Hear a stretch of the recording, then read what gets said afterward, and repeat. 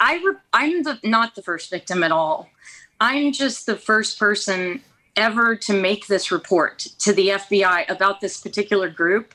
And I call it an international pedophile ring because it was. And I also, I think they're heavily involved with intelligence. And I believe they're also, my report has been stuffed away. Let me put it this way. I refiled a report in 1996 following Ghislaine Maxwell threatening my life. Just prior to that, I had been kidnapped and held captive at Leslie Wexner's home in New Albany, Ohio. And I was held there for Ghislaine and Jeffrey to assault me and transport my sister to Thailand. And I didn't even know my sister was going to have any contact with them. And so that's why I was sequestered away, so that I wouldn't be mindful or watching. And basically, after I returned to New York, after escaping being held captive by a man named Randy Bowie, who, when he introduced himself to me, actually, at the Wexner estate in New Albany, Ohio, he said, "Hi, I'm Randy Bowie. I'm a sharpshooter. I'm retired Special Forces." And he was about 26, maybe 28. So he was already retired.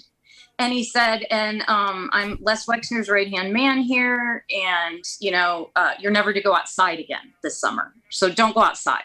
And if you're going to go outside, you have to call either Abigail Wexner, the lady of the house, or you're going to, not face good circumstances. So it was really stressful. So I had returned home and I had spent about a month with family. And so when I returned home, it was kind of amazing that they I ended up walking into my apartment and there is a phone call from Ghislaine Maxwell. She's calling, which means she must have called all that time, either like two to 3 weeks. I don't know exactly. What people need to know is this was in 1996, right? So I had been in graduate school. I had never heard of people being kidnapped or anything like this. I just needed a job as an artist. And so I just didn't know that these things happened. And I went to the NYPD because the night I rolled into town in New York in my Ryder truck, I pulled up to my apartment and Jeffrey Epstein had one of his butler's sons, Juan Alessi's son, living in there. And so all my stuff was gone and he painted the whole place black. And so I walk into this black apartment and the phone's ringing and it was Ghislaine. And I was terrified.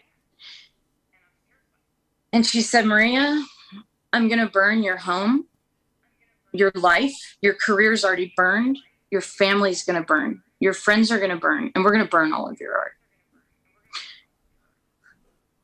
I hung up the phone